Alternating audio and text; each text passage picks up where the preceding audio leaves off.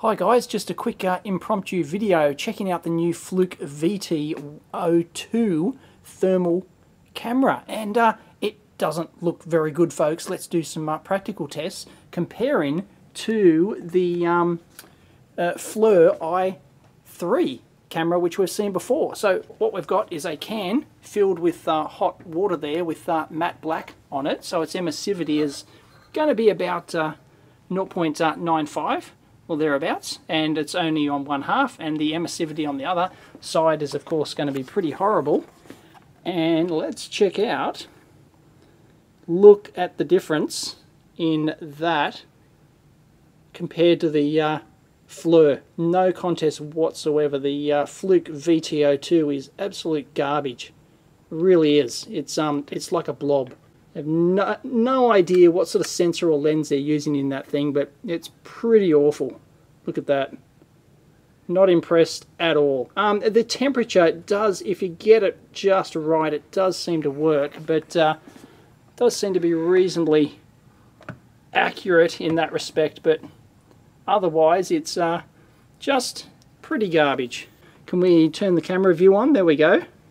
So we've got the camera view, and but yeah, it's just a fuzzy blob. Hopeless. Really. No contest whatsoever. And if we do some lights up on the roof here, there's just, man, the Fluke is just hopeless. Okay, switch it back to full. Look at that, just a blob. So you've got to wonder what lens and sensor they're using in this thing. And there's supposed to be a human in there somewhere, and looks like just a blob on the Fluke. Unbelievable.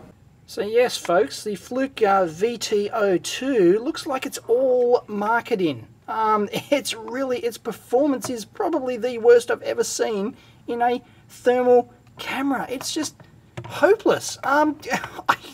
Geez, I don't know. One thing I don't like about it either is that the screen is on an angle like this, and the sensor is on a different angle. So when you're actually pointing it at something, you've got to sort of, sort of mentally offset the thing. Whereas the Flir, the screen is, you can't really, it's hard to see that, but the screen is parallel with the sensor. So in use, it's this thing's just really annoying to aim at things. I don't like it at all. So anyway, just had a very quick play around with it, but I think that's an absolute fail. So I don't know.